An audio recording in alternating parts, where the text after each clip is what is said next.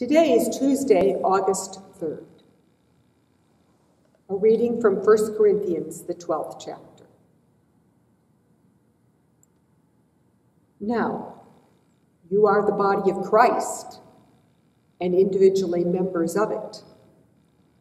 And God has appointed in the church first apostles, second prophets, third teachers, then deeds of power, then gifts of healing, forms of assistance, forms of leadership, various kinds of tongues.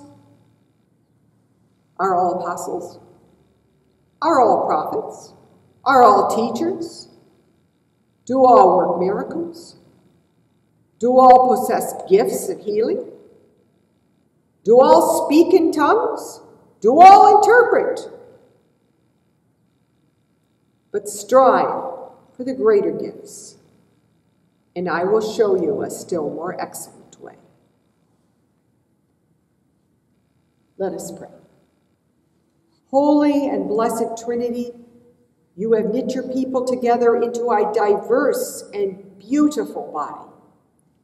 Keep us united in faith and help us find common ground, that we might serve you with our unique and varied gifts. We pray in Jesus' name.